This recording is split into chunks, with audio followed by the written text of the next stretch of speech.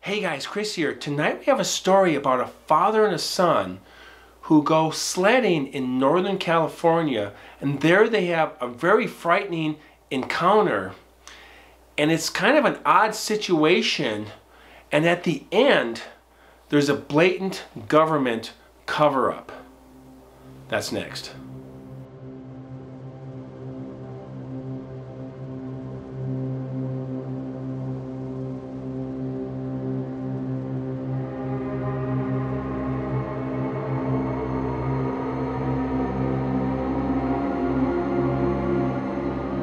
Okay, so there's a lot of snow up in the mountains right now, so I am in the warm cabin setup tonight. Really cozy here tonight. And I'm drinking, appropriately enough, by the new Belgian brewing company, the Accumulation IPA. Check that out. That is a hazy IPA, and that is an accumulation of snow. And the Sierra Nevadas are getting some really good snow. That's going to be great for our snowpack, for our rivers, for all kind of things in this area and out west here. So we have been having a 20-year drought, and I've been watching this thing for a long time. So, whew. That's a great name. Accumulation IPA. Really tasty too. Cheers.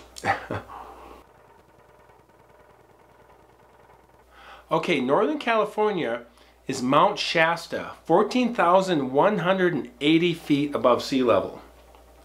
Second highest peak in the Cascade Range. Southernmost volcano in the Cascade Range, and it's also a dormant but potentially active volcano. They said it went off in the last went off in the 1700s, long time ago.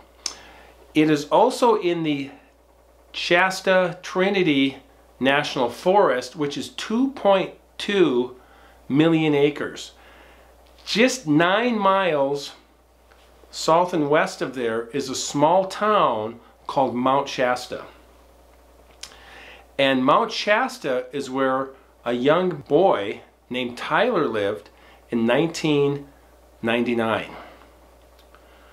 And Tyler was at school one day in Mount Shasta, and it was December and it was snowing all morning, and by noon the school had called the day off, and we're going to have a snow day for the kids, and said, yeah, just go home. We'll see you tomorrow or after the storm clears. He gets on the bus, beats the treacherous road conditions, gets home, and as soon as he walks in the door, his dad says, hey Tyler, guess what? I got the day off too, and I'm going to take you sledding this afternoon. So they decided to go sledding up in the mountains, the hills around there. And his dad has done a lot of cross-country skiing, and he knew the area really well. And so he picked out a spot that they could go, and they got an inflatable saucer and a runner sled. And what a runner sled is the wooden sled with the metal runners on it, if you guys remember that. I had one of these growing up myself. I loved it. I could steer it because of the handles on it, and the runners would turn just enough where if you're heading for a tree or people, you could steer early enough and avoid people. Not like a bicycle, but you could still steer. You had some control. And I would lay on my stomach on mine because I liked the feeling of steering with my hands, and I was low enough to the ground if I needed to bail out. I could just roll off of it and let the sled go into the parking lot or into the tree or whatever. I didn't have to worry as much as opposed to sitting. And you could still sit on them and turn them with your feet. You guys probably remember those. And so they went to this hill. It was still snowing pretty good, and they found out there was no one else there. And Tyler was really excited about this, and he remembers going up the hill, sliding down, and his dad was sliding. They would trade sleds, and they were having just a great time. And about 30, maybe 40 minutes into it, They were both standing at the top of this hill, and he noticed his dad was staring down into this tree line that was at the bottom of the hill to the left. There was a forest. And then at the bottom of the hill to the right, it kind of was clear towards where the vehicle was parked. And his dad was staring, and he later learned what he was seeing in the forest was he saw a shape moving through inside the tree line. And he would see it intermittently. You'd see something running, and then it was trees, and he would see a shape, a dark shape moving pretty quickly at the base of the hill to the left in the forest. And then Tyler looked, and he looked down there, and he didn't see anything. And then whatever this thing was, it stepped out of the tree line where they could clearly see it in the snow. And it was on 2 feet, standing there still, motionless. Really broad shoulders. This dark shape had to be 80, maybe 85 yards away from them. And they're both staring at it, and his dad was squinting at it, trying to determine what it was. And it wasn't relatable to anything that he knew, and his dad wasn't saying anything like, oh, there's a bear, or that's a mountain lion. And just then, this thing dropped to all fours and started running to the base of the hill. Crazy. Continued up, and it was coming up the slope, and it looked like it was coming towards them. His dad is still staring at it, trying to determine what it was. And it wasn't anything relatable to anything Tyler knew of. It wasn't a bear, mountain lion. And his dad is staring at it, and Tyler's feeling, this looks possibly dangerous. And so he says, Dad, what is that? And right in that moment, his dad turns, picks him up, sets him on the sled, gets on the back of the sled, and they take off and go down the hill. They leave the other sled at the top of the hill. Sounds crazy, sounds suicidal almost. But they were at the top of this hill, there was nowhere else to go. The back of the hill sloped off really steep, and at the bottom that was a chain link fence. So this was their best chance to get away. They're going down this slope really fast, and this thing is coming from the left, kind of an angle towards them, and they're angling to the right, towards where the car was parked. Turning it just enough, his dad was pushing it with his feet just enough so he could turn to the right, but not enough, not so much that he would flip the sled over. That would be a disaster.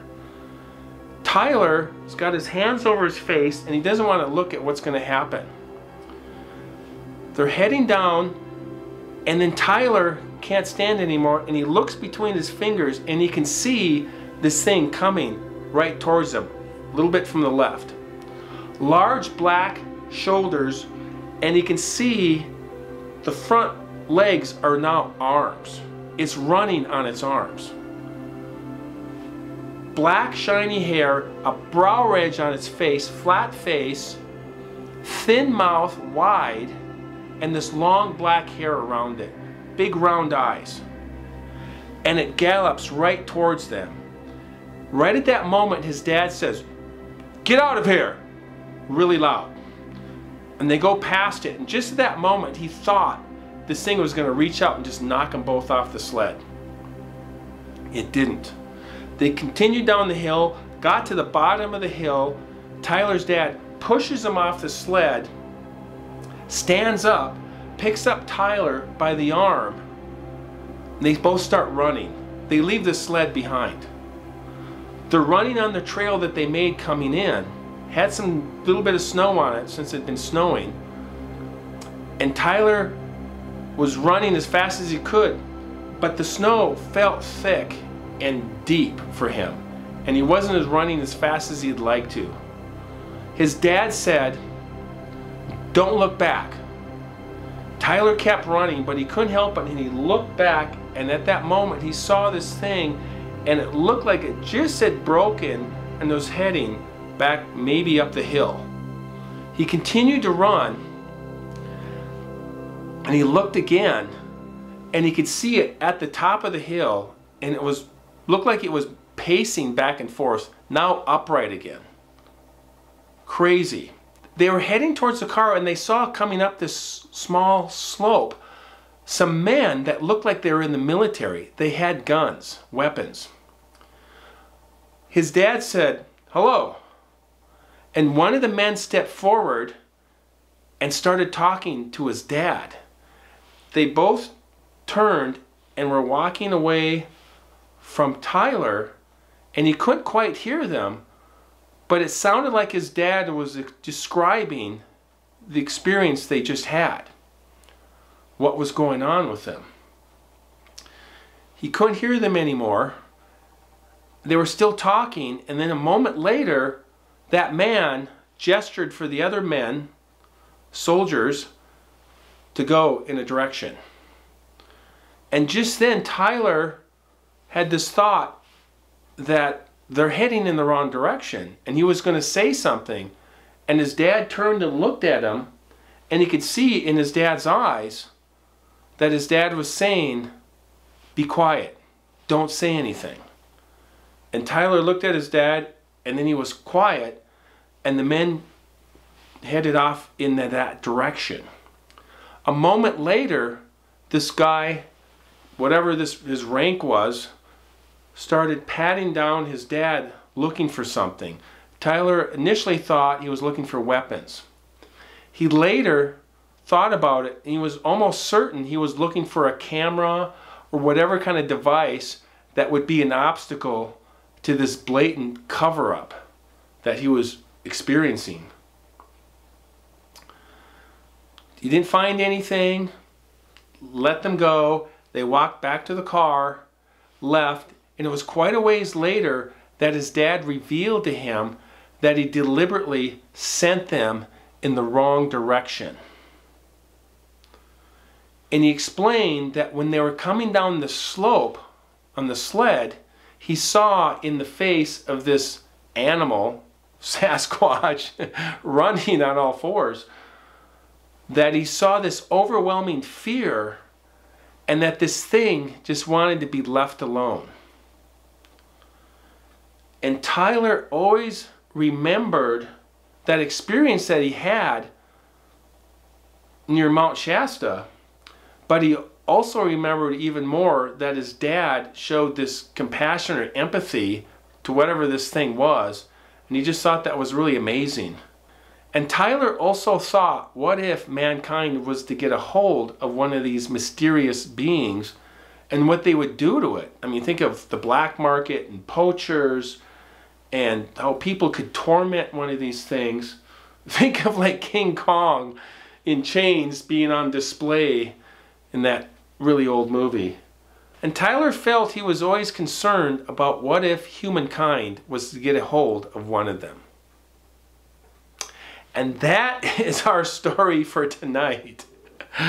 Nice winter night, warm and cozy in here, crazy story, and can't imagine. I've been getting a lot of stories from you guys, really interesting stories. I've been talking to some of you on the phone, I've been emailing with some of you.